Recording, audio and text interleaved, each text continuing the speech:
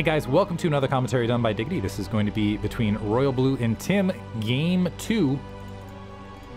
And I'm curious, and it's on Eclipse. I'm wondering if we're going to have a better showing from RoyalBlue on this map, being that it is 2-player. It's a little bit more, Eclipse being Eclipse. We haven't seen Eclipse in a while, but Eclipse having a little bit of a wider choke, yeah, can still be harassed by Zealots and Dragoons and whatnot, but it's a little less, I don't know. I feel like there's more opportunity for Terran to be annoying with vultures and things like that. Wider natural expansion for vulture play. Tim playing it perfectly though, game 1. And I'm not sure if it was accidental or intentional with that Zealot move out timing, but man, he hit that perfectly.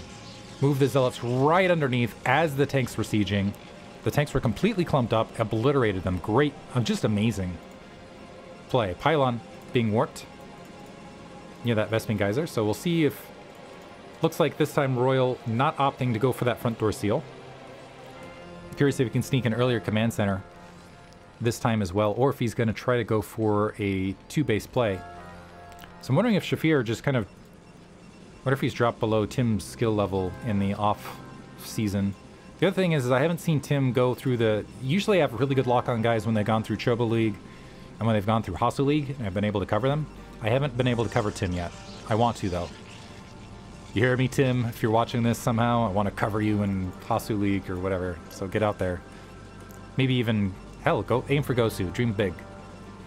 I have no idea what Tim's capabilities are as far as the international rankings of whatnot. But anyway. Barracks produced. Refinery as well. You got that little gap for the Marines to be able to defend SCV making its way across. Cybernetics core towards the rear. Free probes moving into gas, and we'll see if... So we'll see if Tim opts for an initial zealot. Currently, I'm thinking he's just going to drop that, yeah, additional pylon. And go for the Dragoon instead. Royal should get pretty good eyes on what's going on here. And we'll see if in response to that, after the initial 3 Marines, if he goes ahead and maybe even a little bit early, tries to get a bunker down up on the low ground. Seeing that, recognizing that, okay, you got the 2 pylons in the base. Cybernetics core warping. Go ahead and, yeah, move to the low ground. So, yeah, Marine making its way, factory being built.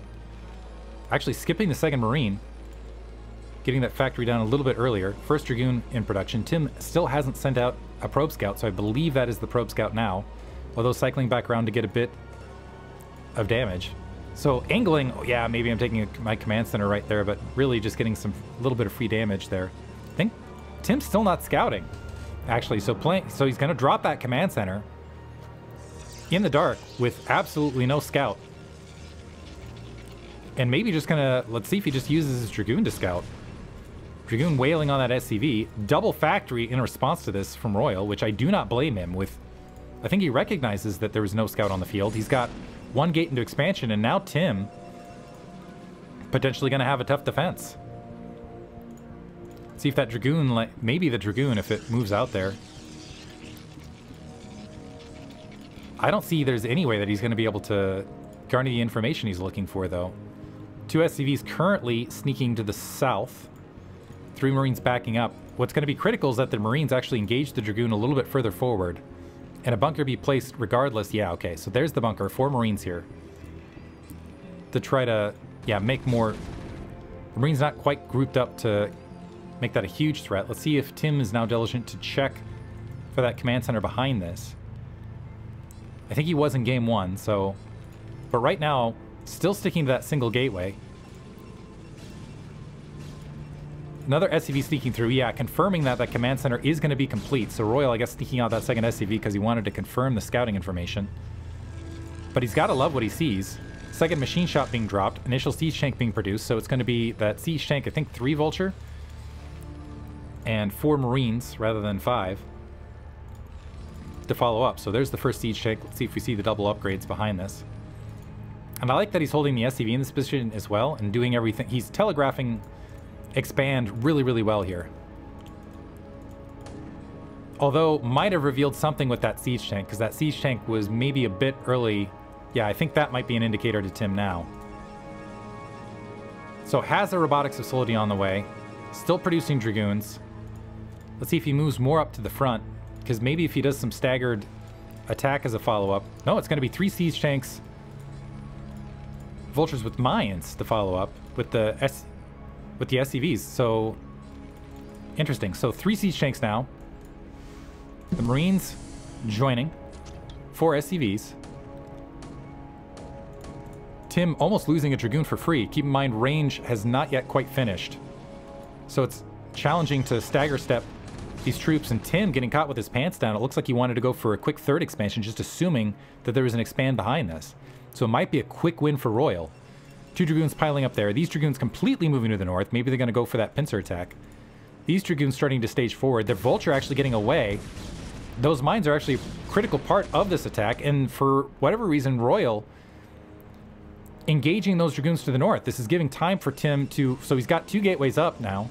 He's tacked on 4. He's got the robotics facility. He has a shuttle. This is giving him time to potentially mount the defense, although it's still going to be rough. 2 Dragoons, shield battery on the front. The 3 Dragoons just going to go ahead and potentially back out, just seeding the front. The tank's now sieging, dropping an engineering bay. And things looking rough for Tim. He is going to have that shuttle to potentially do mine drags to follow this up. Currently in the red, though, which does not help. The Vulture's sweeping into that natural expansion. The Dragoons are going to be able to go ahead and clear that up. Bunker being established. So Royal sealing that natural expansion up. However, they're 4 gateways up. Zealots could join the shuttle. That might be sufficient to bust, and these siege tanks are rather close to one another. The probe's now exiting that natural expansion. I think Tim's going to have to sack this natural regardless, but considering how late this command center is going to go up, he still might end up in an okay position at the end here. Still single Dragoon, actually, flooding from the rear. So 6 Dragoons towards the front, some Zealots piling into that shuttle with the Reaver. Engineering bay now spotting forward. A turret underneath that is in range of those Dragoons, but I think that engineering bay is, well, yeah, they can't focus fire it. So now those siege tanks do have double turret protection, a bunch of mines, and a lot of those Marines as well. So the natural expansion is certainly going to get taken out. Dragoons now under heavy fire. The Vulture's pushing forward, planting more mines in the natural. Things looking desperate for Tim. Single probe trying to sneak out and do what it can. The shuttle going for a complete end around. Royal still hasn't dropped his natural expansion, but this shuttle could create some havoc. 1 siege tank out. This might be sufficient defense. If he's got to trail that, though. Reaver taking some shots, and they need to stick near that SCV line. Oh, a big bunching of SCVs, though, for these shots. Luckily, it's a dud, and yeah, I don't think this is going to be sufficient. And in the meantime, opposite side, Royal slowly making his way up, able to get on top of that siege tank at the main. More Vultures pressing up. Yeah, just a flood of Vultures hunting down some SCVs, trying to get some disruption. A mine finally clearing out what's left. And the engineering bay able to spot that ramp defense. So now back to mining. Although, yeah, get those SCVs back in the gas as well. But this might be a sufficient troop count for Royal to go ahead and finish things up. Just needs to reposition those troops. And yeah, those Zealots making their way down while Vultures are out of the way to try to maybe do some mine clearing. Tim actually up 20 supply right this second. Can range these siege tanks from the north, and now pushing forward. Looks like he is going to be able to breach. So the Reaver is disrupting the economy, also disrupting Royal and his defense on the front. So Tim able to reopen his natural expansion, has stayed on top of... He's actually done a good job of sticking at 27 workers, so not overcommitting workers currently. And able to wiggle back out of that natural expansion.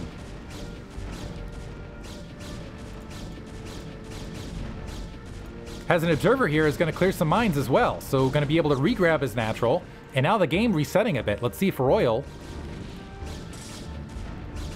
in a bit of trouble now, actually. Hasn't kept up with his macro. Is actually down 20 supply. Another shuttle with that Reaver, and he might have some trouble defending his front. Tim redropping his Nexus there might go ahead and wander up and take and double expand. And start attacking that natural. The Marines making it back to the front. Some mines being dropped, but I don't know how long those are going to be effective. And Royal still has not grabbed his natural. Now sitting at 27 SCVs, still sitting on 2 factories, has 3 siege tanks. And a bunker full of Marines to try to defend what's left. A Vulture sneaking up, wants to stop that probe from getting up here. Does take out that probe, so at least that's going to delay a quick third. But all of a sudden, Tim, as long as he gets up and... yeah, he's going to move up with that shuttle. Might be able to even expand behind this and get a crushing lead. Oh, going to wander up. 4 siege tanks, none of them sieged. So that Reaver might get a pot shot to go ahead and delay that natural even further. Looks like it's not going to bother. It's just going to go ahead and wander into the main. The SCV's grouping up once again. Let's see if a solid Reaver shot lands. This time, oh, are you kidding me? That was a dud, but a Reaver dropping again. Huge explosion that time. And another grouping of SCVs, another big group shot. All of a sudden, Royal down to just 19 workers, and that's worth that Reaver and the Zealots. Plus, troops starting to gather up near that natural. Tim could double expand behind this safely. He's got 4 gateways to pump out troops, and he can go ahead and start pumping more Reavers. Natural expansion still not up for Royal, and even when it gets up, what a turnaround. So Tim, I thought, was going to be done. Oops. Dropping something here at the main. Hopefully that didn't kill my mic. Ugh, hate that. So Royal, I think, just going to gather up, and I think he recognizes the turnaround situation. So just going to engage. And push out and, yeah, push these troops back and maybe go for a kill.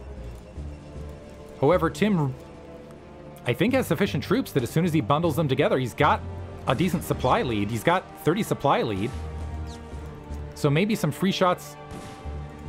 So the bonus is like, yeah, a couple free shots on these Zealots, but as soon as Royal makes his way to the full troop count,